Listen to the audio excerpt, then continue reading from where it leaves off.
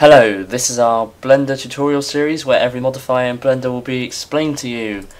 Today we are going on to the 6th modifier, which is the edge split modifier.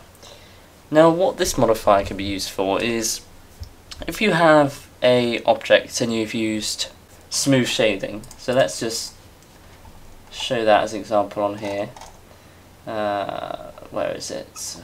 Smooth, there we go. Is that what? Oh, sorry. They changed it a bit, haven't they? There we go. Everything's smooth. What you'll find is that these edges on the cylinder,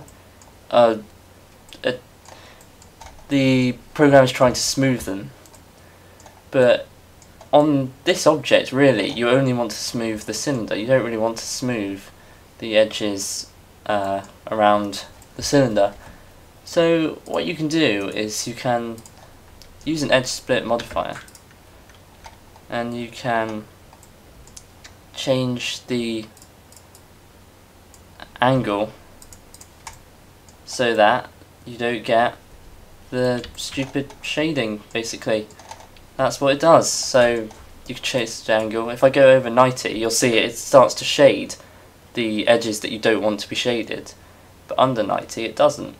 And you can also use this with sharp edges, which you can define by taking a load of edges and going, I think it's mesh, is it mesh?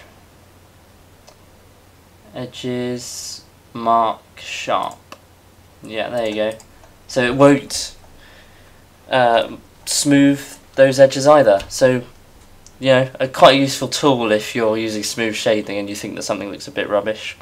If you want to be notified when we upload our next modifier tutorial, click subscribe. Thank you for watching this video. Good luck in your future Blender projects.